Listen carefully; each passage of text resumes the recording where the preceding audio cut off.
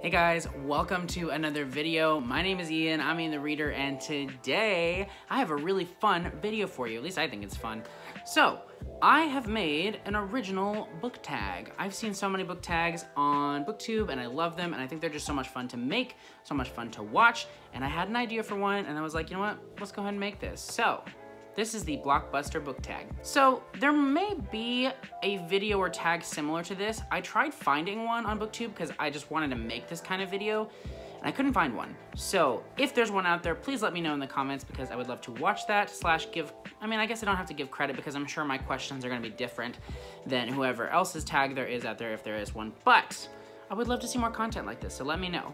But anyway, this is the Blockbuster book tag. In this tag, I have chosen 15 of the biggest blockbuster movie or franchises in existence. And from those, I have come up with questions based on each type of blockbuster movie or franchise. So first, a few disclaimers.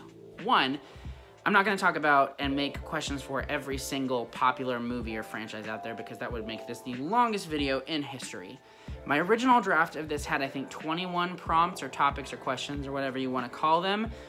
And that just felt too long. So I did narrow this down to 15 questions in the tag. However, I did include the other 6 in the description down below. So if you are tagged in this and you want to make this video, or if you're not tagged and you just want to make this video, I'm officially tagging everybody out there. If you want to make this tag, go for it, because I think it's fun. But if you want to make this tag, you can either do the original 15 questions or you can add on these 6 bonus questions as well. Totally up to you. So, for each movie or franchise, I have come up with a question or a type of book to compare it to, and those will be listed as we go, and we're just gonna go for it. So here is the Blockbuster book tag. Hope you enjoy. Challenge number 1 is Back to the Future. Name a book with multiple timelines. So, Back to the Future is one of my all-time favorite trilogies. It's so good. All 3 of them just bring so much to the table, and so I had to pick a book that I really felt was impacted by the multiple timelines that are going on with it. And for this one, I decided to go ahead and go with Everything I Never Told You by Celeste Ng. This is an incredible book. This author is really popular for her book Little Fires Everywhere, and I enjoyed that book, but Everything I Never Told You was a 5-star for me. At the start of the book, you find out that, I believe her name is Lydia, is dead. She's the daughter in this family, and she has died under mysterious circumstances. Nobody really knows what happened. You get 2 timelines in this book. You get directly after her death and the days that happen after it, and you get before she died when she was alive, just kind of analyzing the family and things like that. This is such a powerful story about family and about the expectations that, you know, are placed on children by their parents, and the way that parents have to be like these idols for people, like for their children and things like that. It just really analyzes the different roles of a family and how those roles are changed when one of the members of the family is lost. And yeah, this is just such a powerful read, and I thought the 2 timelines were really impactful because you know at the very beginning that she has died, but they don't know that in the past timeline. So you're seeing all these things happen in the family, them come across strife and arguing and things like that, and your heart just hurts because you know what's gonna happen. And yeah, this is just an incredible book that greatly benefited from the multiple timelines. I think it's a great fit for this one. Challenge number 2 is The Lord of the Rings. Name a book with one of your favorite fellowships or group of friends. So I suppose for this one you could pick The Fellowship of the Ring and The Lord of the Rings because it's based on a book. However, that feels like cheating. So I decided to go ahead and pick Lonesome Dove by Larry McMurtry. This book is incredible. It's not a book that I would normally pick up. It's a Western, but it's a very renowned Western. It won the Pulitzer Prize and everything. And this book follows a group of men traveling from Texas up north, can't remember to what state, on a cattle drive. And that's the whole plot in a very vague sense. It's really about the characters and all of their development and everything going on with them. And this book is incredible. It was so addicting. Like, when I wasn't reading this book, I was thinking about this book. But the characters really are what make this book. You find out so much about this group of men and the surrounding characters that they meet that you feel like you know them. I think in my review I put for this, I wish that I knew people in real life as well as I know the characters in this book. And that is so true. They really, you know, they're their own people and they stand on their own as characters, but the way they interact with each other, the way they know and treat each other, just really creates such an interesting and amazing experience in reading this book. I highly recommend it. I know it's a chunker, I know it's a genre that a lot of people don't read, but trust me, Lonesome Dove is incredible. Challenge number 3 is Shrek. Name a book or series that ended up being a lot better than it first appeared to be. So with this one, I have a pretty obvious choice for me personally, and that is the Dresden Files. So when I started the series, I thought it was okay for book 1, and then book 2 and 3 came along, and I was like, I don't know if this is a series for me. But I was so wrong. I was encouraged to push through and keep reading, and I'm so glad I did, because this really is my favorite fantasy series to read and talk about and reread. I love the Dresden Files. It's such a fun series. It's one that, you know, on the surface level, it's very basic and very shallow, but the more you get into it, the more you learn about these characters, and it becomes an incredible character study of Harry Dresden and the surrounding characters. And then in addition to that, it's just so huge in scope. Like, it starts out as this wizard detective in Chicago, and it ends up being this like epic fantasy, and it's so incredible, and it was so much better than I thought it was going to be after reading the first few books. Dresden Files is definitely a Shrek, for sure. Challenge number 4 is Titanic. So with this one, I have 2 options. You can either choose your favorite romance in a book, or a book that is super dang sad. You don't have to say super dang sad, just like, you know, a tragic book or whatever. But for me, this book is Together We Will Go by J. Michael Straczynski? I think that's his name. I don't remember. I'll put the book up here, but this book messed me up. So this book is a huge trigger warning for a lot of things, but it basically follows a group of people who have decided that they no longer want to live, and so they get together and they get on a bus, and they start driving across the country on one last road trip, and at the end of the road trip, they're going to drive the bus off a cliff. And it is emotional and powerful, hilarious at times, but just unforgettable. Like, this book really left a mark on me. And I'm not gonna spoil anything that happens, but just the whole journey, you find out about each character and why they've gotten to this point in their lives, and it's just crushing. It really, really is. This book is so well executed, so powerful, and I wish that more people were talking about it, because it's amazing. And yeah, it was super sad. It was super dang sad. So it's definitely a Titanic of a book. Challenge number 5 is E.T. Name a book with one of your favorite non-human characters. So this was kind of hard because there are 2 characters in the same series or set of series that I wanted to go with, and I really fought hard. I almost went with Night Eyes from the Farseer trilogy / the Realm of the Elderlings books, but I had to go with Paragon from the Live Ship Traders and the Realm of the Elderlings books. He is this ship right here. So he's sort of human, but actually not human at all. So he is a ship, and he is alive. And his character for this series was honestly one of my favorite aspects of the Live Ship Traders trilogy. He added so much. He was such a mysterious character. There was so much history to him that you didn't really understand or know about, and you were always kind of like on edge when you were around his character or when you were reading him. But there's so much depth to him as a character. I loved finding out more about his story throughout the Live Ship Traders trilogy, and he just really made this trilogy what it was for me. So yeah, Paragon is my favorite non-human character. Challenge number 6 is Harry Potter. Name a book or series that gives you nostalgia. So again, for this one, you could, in theory, say Harry Potter, because for a lot of people, that is the series. So if you want to say Harry Potter, you do you. That's awesome. But for me, my Harry Potter was a series of unfortunate events by Lemony Snicket. This was the first book series that I got hooked on.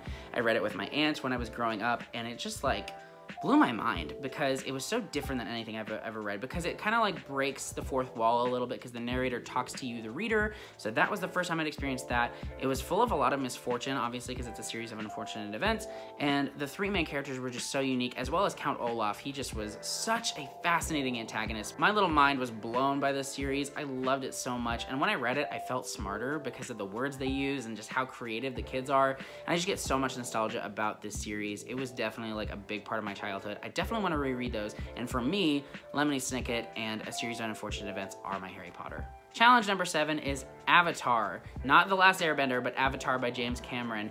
Name a book or series with an incredibly immersive setting. For this one, there's a really obvious choice for me. Yeah, fantasy worlds that are more traditional are obviously very immersive, but a setting and atmosphere that was just unparalleled for me was in Piranesi by Susanna Clarke. So, this story follows a man named Piranesi, or that's not actually his name, he says, but that's what people call him, and he lives in the house, as he calls it. It is a giant labyrinth-like mansion that has statues all over it, and there are tons of floors, and each floor has its own type of statues and things like that, and there's an ocean that lives in the house, and it rises and falls throughout the days, and like, that setting alone, just reading about that, was so incredible. And the whole story takes place inside of this mansion labyrinth place, and it was so immersive. It was unlike anything I'd ever read. I was in awe of the setting of this book. The characters and the writing obviously were really good, and the mystery behind what's going on in this story, but the setting really made this book what it is for me. This is definitely an Avatar-like experience. I would love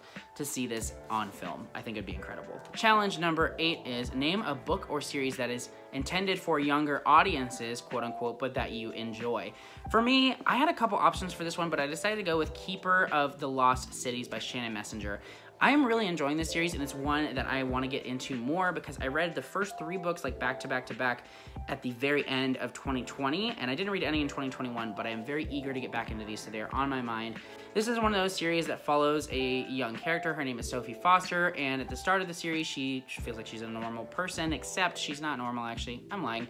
She can read people's thoughts, so she feels very isolated. She has this ability to read people's minds. She doesn't want to, but she can't help it, and she thinks she's alone in it, but then she discovers she's not alone, and that there's a school for people just like her, and it goes from there. And I really have enjoyed this. It's like a middle grade, obviously, but there are so many books. I think there's like 8 or 9 so far, and it's ongoing, and it's just a lot of fun. It really is. So if you're looking for a lighthearted middle grade series that is great for older audiences as well as younger audiences, I think Keeper of the Lost Cities is a really great choice. Challenge number 9 is James Bond. Name a book or series that rests upon the shoulders of its protagonist. So for this one, I had a couple options, but I did decide to go with The Hobbit by J.R.R. Tolkien because it's The Hobbit. It's about The Hobbit, so obviously Bilbo Baggins makes this book what it is. If Bilbo Baggins was removed from this, it would not be The Hobbit. Obviously, it'd be The Dwarves and a Wizard or something like that. But yeah, for me, The Hobbit definitely is made by Bilbo Baggins. He's such an iconic character, and I love that he's in The Lord of the Rings as well, but I love also that he gets a whole story just for him, and he truly just brings this series to life. I do love the dwarves as well, and obviously Gandalf, but Bilbo Baggins is such an iconic character. The Lord of the Rings would not be the same without him, but The Hobbit especially is made by Bilbo Baggins. He's definitely a James Bond-like protagonist in that way. Challenge number 10 is Star Wars. Name your favorite multi-generational story. Don't be surprised, you guys. You knew this series was going to make an appearance in this video. That is The Greenbone Saga by Fonda Lee. So technically, this book primarily, or this series primarily follows one generation of this family, but there is also overlap in that you get the older generation and the way they've impacted the current generation, and then as the book progresses, this book covers 20 years, and so you get the younger generation arising as well, and that really plays in to the book and to the themes of the story, just the family and the generations of the family and all that jazz. But yeah, I love these characters so much, and their whole family. I love the Call family. They are absolutely incredible. My favorite of the generation that we follow is probably Shay. I think she's such an interesting character, but as the younger generation rises up, I really love them as well, and then the looming presence of the older generation is such a heavy aspect of the book. I think that the multi-generational aspect of this story is really one of its best qualities. The next challenge is the Rocky franchise. Name a book or series with an underdog as a main character. So I really wanted to go with Fitz from the Realm of the Elderling series for this challenge, but like I only want to use each book or series one time for one challenge, so instead I have a good second option. I think that this is pretty accurate in that he's an underdog, and that is Hadrian Marlowe from Empire of Silence. So this is a sci-fi epic series that follows Hadrian Marlowe, who is a part of this very prestigious family, but he is the eldest, so he should be the one who inherits all the powers and the responsibility of his father's position, but he's really looked down upon. He's not seen as being taken seriously by any means. He's even like shorter than his younger brother and things like that, which plays into it. He's just not respected at all, and so he's very much written off by his society, by his family, and things like that, and it's really about him kind of coming into his own journey and the things that happen to him, and he just becomes such a powerful presence,